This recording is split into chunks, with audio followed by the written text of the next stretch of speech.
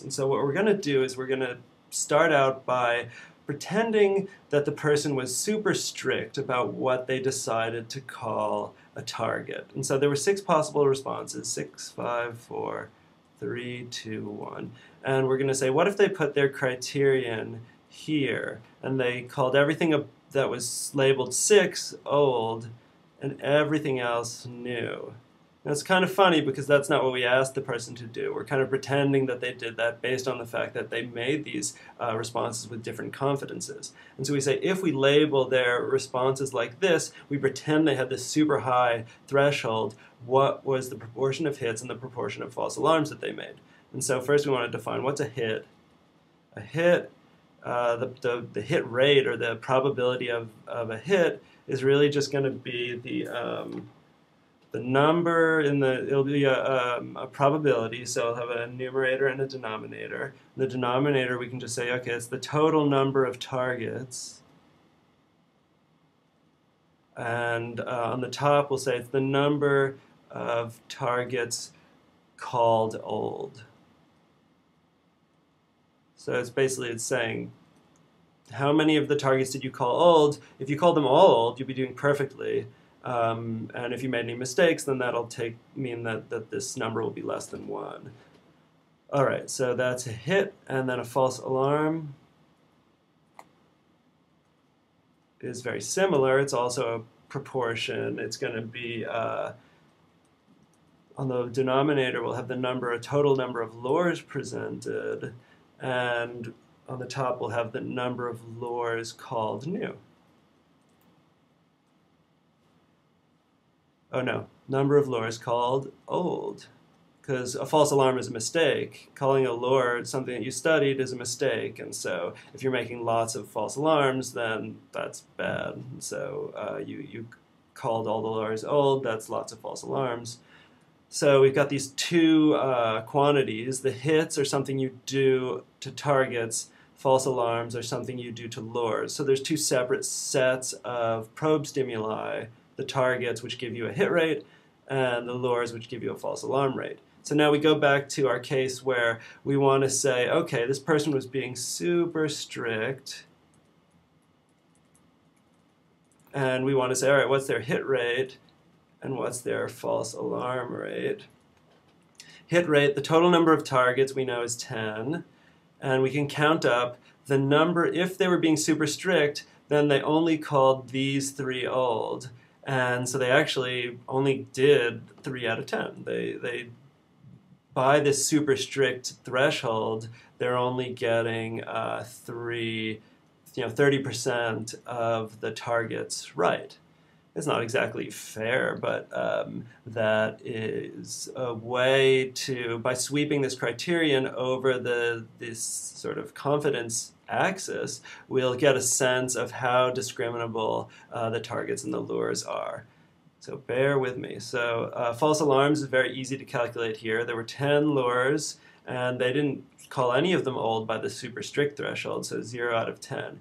So now we can label our axes on the ROC curve, have each one go from 0 to 1. So, because this is a probability of a hit, probability of a false alarm. And on the, let's make little 0.5, 1, 2, 3, 4, 6, 7, 8, 9. 1, 2, 3, 4, 6, 7, 8, 9. Okay, so we say that they'd got 10, 20, 30% hits, 0% false alarms, and so this is our super strict point on the ROC curve. And so now that only gives us a small bit of the picture. What we want to do is we want to move this criterion down. So we want to select this little criterion. Let's see, will that work? Okay, let's shift it down, down, down, down, down. We're going to be a little less strict now. We're going to call anything that is, whoops, being too fancy. Anything that is given a 6 or a 5 rating, old. Anything that's given 1 through 4, new. So, I mean, we can call this like just, so that was super strict. We'll just call this strict. Let me get my paintbrush back. Strict. So hits equals false alarms equals. So hits, now we've got all of these are called old, and you called these other ones new. So you've gotten 1, 2, 3, 4, 5 out of 10. And false alarms, now you're making your first mistake. You're saying that you studied this thing, but you really didn't. And so false alarms are just this guy, 1 out of 10. And so now we can make another point on the ROC curve corresponding to this other pretend threshold. So we did the super strict, now we're doing the strict. And so as we make our threshold more and more liberal, we're going to sweep a curve over this ROC axis. So hits now is up to 50%, and false alarms is only up to 10%. And so we can make another point here. All right, so we did strict and we did super strict, and now we want to be, let's just have a regular threshold. This actually, I'll rewrite.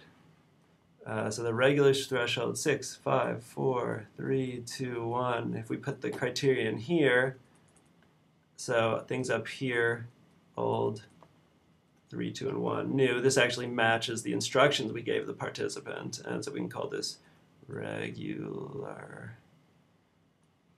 So this is strict. All right, so the regular threshold is going to give us some hit rate and some false alarm rate. So, so now we're saying 4, 5, and 6 count as an old response. So 1, 2, 3, 4, 5, 6, 70% hits, 7 out of 10.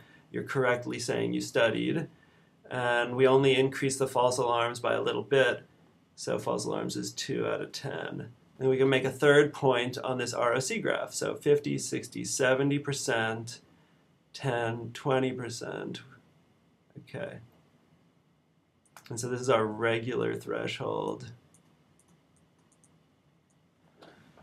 And we can keep sweeping it. We'll have 2 more levels that we can sweep it to. Now we're going to do 6, 5, 4, 3 count as old, and 2, 1 count as new.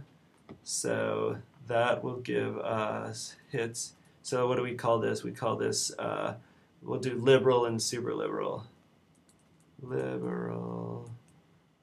All right, so hits, now that we're doing a liberal, so 6, 5, 4, and 3 all count as saying I studied this thing. So now we're making 90%, so 9 out of 10 of them are hits.